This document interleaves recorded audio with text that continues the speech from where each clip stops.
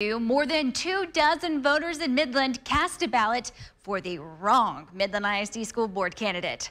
The Midland County Elections Office are working to get to the bottom of the error. It centers on specific addresses on one section of literally one street. The elections administrator says that when trustee boundary lines were adjusted in 2011, those changes never made it into the Midland County Elections Office system. Jonathan Polasek has been following this story all day. Jonathan, any word on how this fell through the cracks?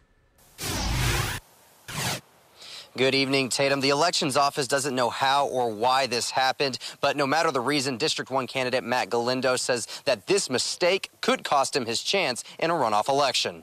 31 voters along Chestnut Avenue showed up to polling centers to vote for their choice in the Midland ISD District 1 trustee race. Instead, their ballots showed only candidates for District 2. It's definitely disappointing to know that there are voters out there that weren't able to actually cast their ballot for the candidate that they felt would represent them, especially in MISD when it comes to their children's education. So it's very disappointing.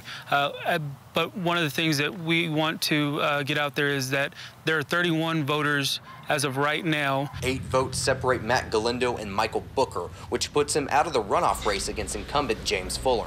He believes this error cost him the race and fears there could be more than 31 mistaken voters. We have voters, we have our supporters. There are folks that we went campaigning to, folks that actually were going out to support us, that called us to let us know they were in District 2 and not in District 1. And so we looked at the maps. I went to MISD's office. County leaders believe they've identified the issue. When boundary lines were adjusted in 2011, a group of addresses were not updated in the Midland County Elections Office system. Elections Administrator Carolyn Graves says the issue is corrected for the runoff election. Galindo says that's not good enough. It's disappointing, and like I said, it's disappointing and unacceptable. The idea that we just say sorry and move on is not good enough.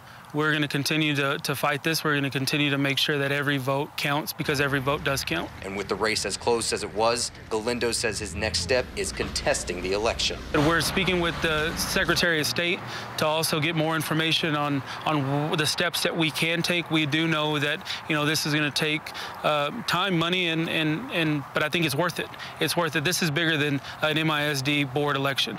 These are about disenfranchising voters here in Midland.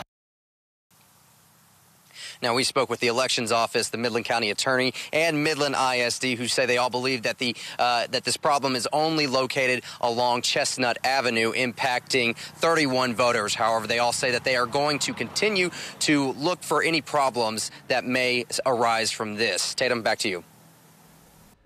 Jonathan, thank you. There have been 4 school board elections since the trustee boundary lines were updated in 2011, 5 if you count the most recent race. Now, before this election, the District 1 seat, the one that's in question right now, at least with voters, was up for grabs in 2016.